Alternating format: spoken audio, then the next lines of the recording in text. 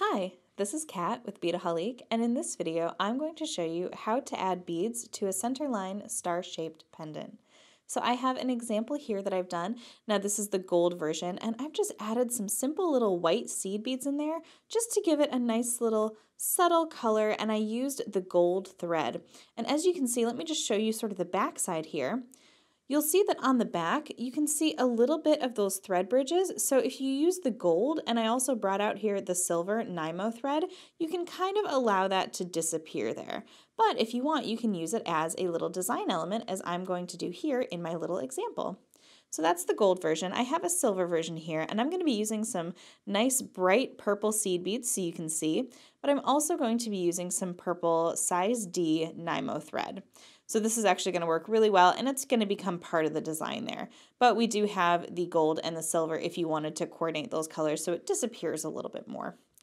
So I already have a couple feet here onto my big eye needle, and these are great to work with. They just have that nice big eye, so it makes it easy to string. They're also a little bit more flexible of a needle as opposed to a regular bead weaving needle, let's say a size 12 or so. So this is just really good because we're going to be kind of scooping some of those beads out of there. All right, so I'm going to be using that. And then the only other tool I have is I have some GS Hypo Cement and just a pair of scissors or snips to help me out with cutting my thread off at the end. All right, so these centerline pendants are designed to be worked with the Miyuki 11.0 Delica size. And in each of these little slots here, we're going to be able to fit 5 seed beads. So to start, we're going to actually pick one of our holes here, and you can, since it's circular, you can start wherever. But I'm going to start down here, and I'm going to actually take my needle and come up through the back of one of the center lines there. So I'm going to leave a tail of about 6 inches or so. We're going to tie that off in a moment. And then I'm just going to pick up 5 of my Miyuki Delica seed beads. And then what I'm going to do is I'm going to go through the big hole there, the centerline channel, if you will.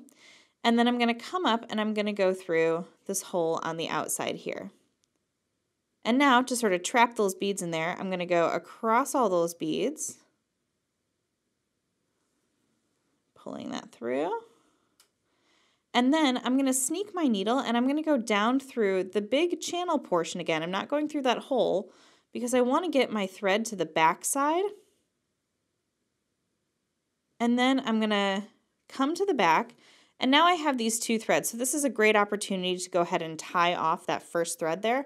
So I'm just going to take my thread and I'm just going to get a nice little knot right down there, right towards the center. And I'm just going to tie that off one more time. There we go. So that should be nice and hidden for me. All right, so now I'm going to kind of repeat what I just did, coming from the back to the front. Just kind of spin this around so it's sort of the same there. There we go. Coming from the back to the front now. And again, just pulling that all the way up through. Going across those beads, because this is, by doing this twice, you're going to get a little bit more of that stabilization, and you get to see a little bit more of the thread there as you're working. So this is where we just got to work our needle through. And sometimes it helps to kind of, use your fingernail or whatever to push up the beads in case you can't get all the way across there. There we go. And pull that through. And then I'm going to go down. So I'm not going through the center on this one. And now I'm going to kind of flip it over so I can catch the back side of the beads there. Run my needle back through there. All the way back through. And this is where it starts to get a little bit tight, but this is good. All right, and since I need to be on the front side anyway, I'm just going to kind of push my needle. So you can see I'm kind of flipping from the back to the front there. But the important thing to note is that you want to be, on your last pass there, you want to be coming out the top so you can go down through that hole, because on the back is where we're going to create that thread bridge and go up through the next hole. So when you look at the back side now, you have that little tiny thread bridge. So we're going to end up with a little sort of hexagon thread bridge right back on the back there. All right, so now you just kind of repeat the same. So I'll do one more, 2, 3, 4, and 5. All right, so we go down through the center, up through the hole, across the front, down through the center,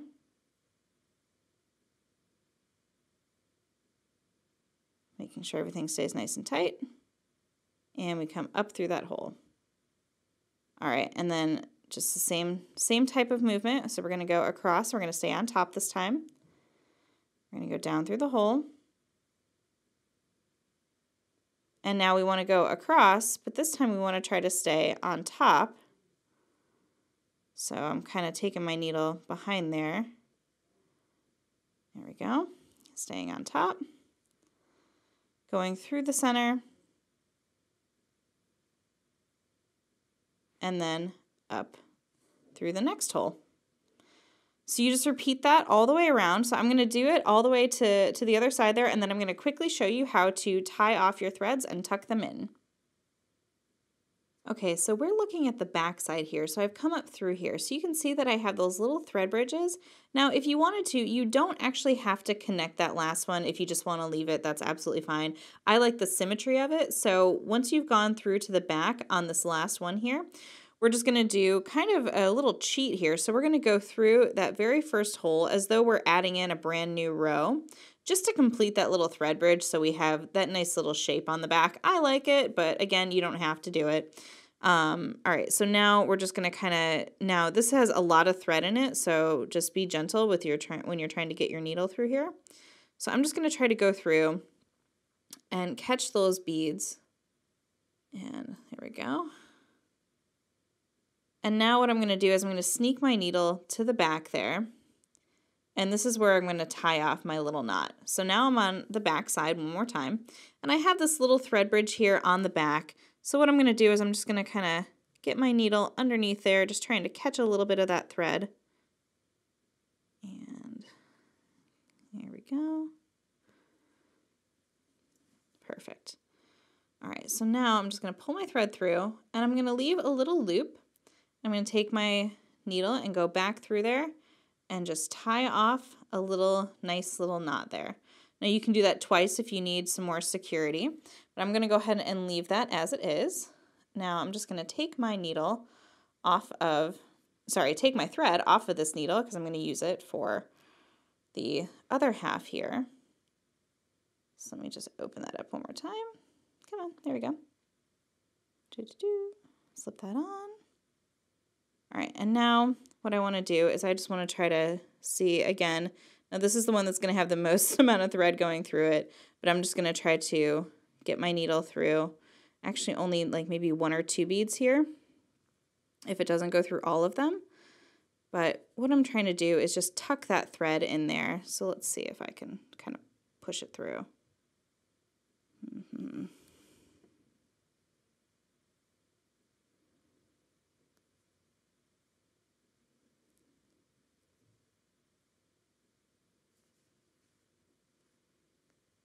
You know what, mine's not going to go. But you know what, that's okay because I already have that knot there. I was just trying to tuck it in. I think it's okay if it doesn't go, so I'm good with that. So I'm just going to come in with my snips and come in nice and close and snip off my threads, just like so. And for a little added security, let's add a little drop of GS Hypo Cement to both of those little knots. So one of my knots was up here. I was trying to get them both on the right side, but that's okay. All right, so there you go. So that's it. I'll just close up my glue real fast. So that's what the pendant looks like. It's nice and easy. And this is actually a great use of seed beads if you're trying to just use up a few seed beads, because it only takes, for this one, it only takes 25. So there you go. So that is super simple and really fun and delicate, and you can turn it into a pair of earrings or a necklace as I've done here. I hope you enjoyed this video. You can find all of these supplies and see even more videos by heading over to Beadaholique.com.